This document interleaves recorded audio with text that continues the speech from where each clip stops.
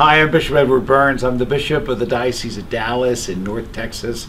And since I've been here, I have recognized that people are proud to be Catholic. And I love that about the Catholic community here in North Texas.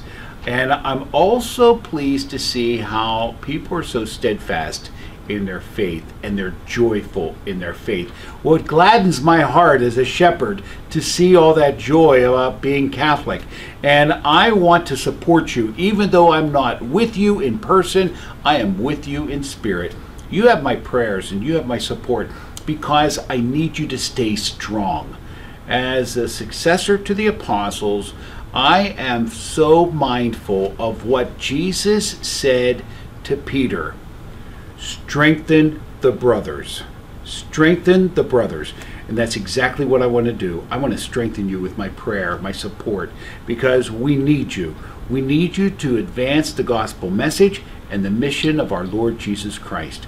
I'm ever so pleased to know that this conference exists in North Texas. I'm ever so pleased that so many people work so hard to bring all of you together. And I'm ever so proud of you for taking time out of your day in order to be a part of this conference.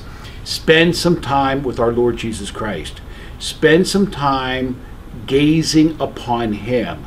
Let Him permeate your heart and your lives so that in turn you can be better fathers, better husbands, better men in the work field, better disciples of our Lord Jesus Christ.